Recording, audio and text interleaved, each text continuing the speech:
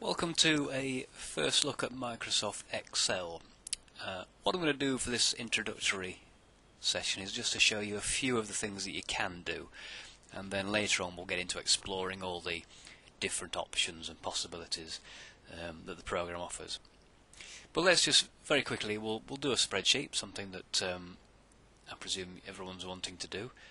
And we'll do something very simple. Let's imagine you've got a small business and you just want to record a few sales figures for the first 3 months of the year and then create a small chart.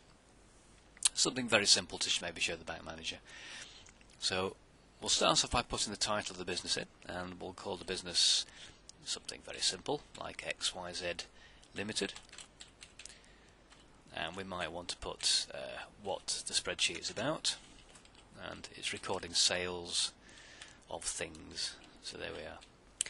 That's what I'm going to put. So type that in, press the enter key, and we move down to the next row. What I'm going to do now is put some information in about what's actually on the spreadsheet. We'll put the labels in first. So I know we're going to record the first 3 months of the year. So if I type in there January. Now I'm not going to press enter just yet. I'll show you something clever that Excel can do for me. I want to put in February and March in the next 2 cells. All I need to do is just put the mouse pointer at the bottom right of the cell there and just drag across, and you'll see it automatically puts February and March in there for me, which is very kind of it. It does all sorts of things like that. Months and other dates are very good for automatically filling in, and it'll fill in series of numbers and lots of other options, but we'll look at those later on. So I'll put in some details about what we're actually going to sell down here, and we're selling some very simple things. Sweets, crisps, and pop. There we are. Sort of thing you might want to sell in a newsagent. And I'll put some sales figures in for these items. Let's say we sold £100 worth of sweets in January, £150 worth in February, and £300 worth in March. Come down to crisps. Let's say £75 worth of crisps in January, February 125, and maybe £215 worth in March. And finally pop, 125 for January, whoops, old typo, 195 in February, and 350 in March. There we go. So those are the figures, let's say, for our little business. Next thing we need to do is work out the totals. So I'm going to add a new row here called totals. Let's type that in. Move across to the next cell. And to do the total here, we can do it very quickly.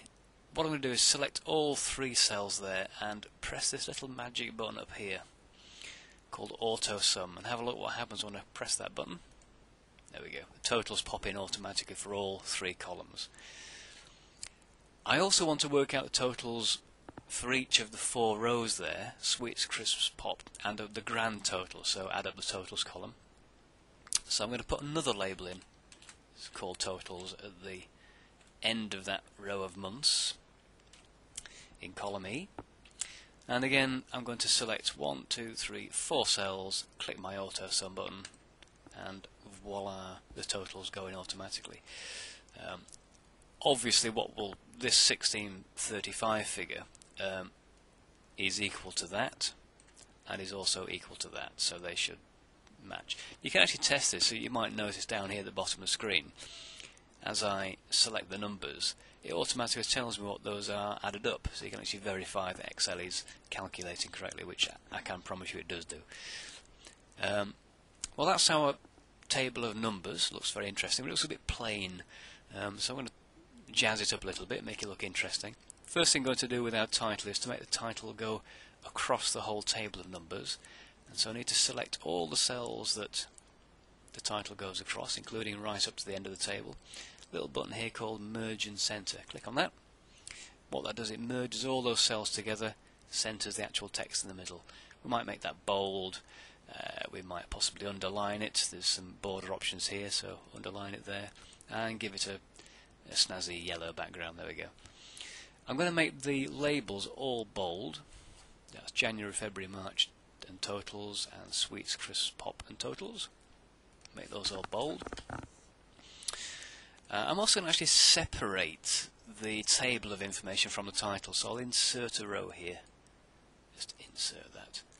Now at the moment that's gone all yellow, I don't really want that. And what I can do here is select the whole row, go to the edit menu, come down to where it says clear, and choose the all option, and that clears all the formatting out of that row, so it's now nice and plain now. I might also want to make the totals all bold here, just to highlight those for anybody looking at it. So we select all those, bold, and I might even want to put a grid on the whole sheet. Now there is a grid there already, but when you print it the grid won't show up. So to put a printing grid on, you need to click on the borders option, click on the grid button, and there we are, there's a grid. Maybe highlight these totals. I'm going to highlight all the ones apart from the grand total and just put a little green background on there, and then I'm going to highlight the grand total and put a sort of an orangey background on as well. Okay, that's the numbers. Bit more formatting perhaps. Let's just make it look tidy. Because we haven't got decimal places on there, I'm going to centre all those numbers so they all look nice and neat. You wouldn't perhaps normally do that with counting numbers, but just for this example I'm going to do that. The last thing I want to do is create a chart just to illustrate how the different products compare month by month. To do that, all I need to do is select the 3 months and the 3 ranges of products, not the totals because that will distort the chart, so I leave the totals out. And then I go to my chart button here, click on that. The chart I want's already highlighted, and then all I need to do is click finish. There's my chart, just move it across so it's nice and tidily underneath. And so there's my spreadsheet with the chart.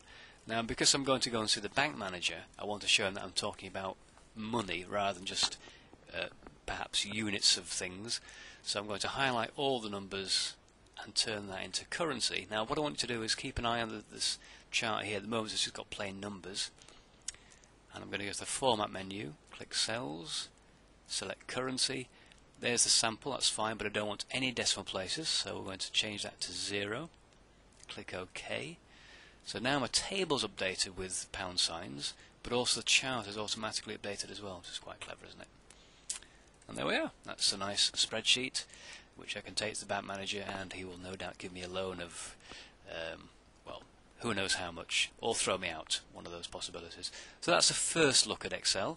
Shows you how quickly we can put some information together. And just finally, just to show you the whole point of using a spreadsheet rather than a scrap of paper and a calculator. If, let's say, I'd made a mistake on any one of those figures, normally I would have to go and recalculate everything.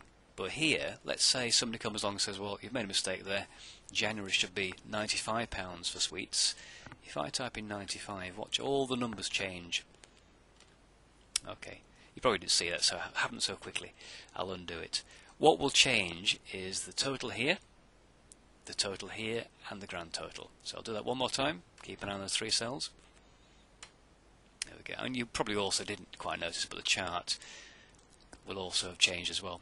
I can show you that by making an extreme example. If I put 0 into sweets, now you can see that sweets is the blue bar. By taking £95 off that, we'll see the blue bar drop down quite dramatically on that chart on January. And there it goes. In fact, it disappears. So it shows you the chart automatically updates as you update the numbers. We'll put those back in. There we go. And that's the reason you use Excel. It just saves you so much time. It automates so many of the things that you would do manually and take hours. It can do in seconds. So now that you know that it's a good thing to do, let's go on and learn all about it and turn you into an Excel expert in the next session. Thank you very much.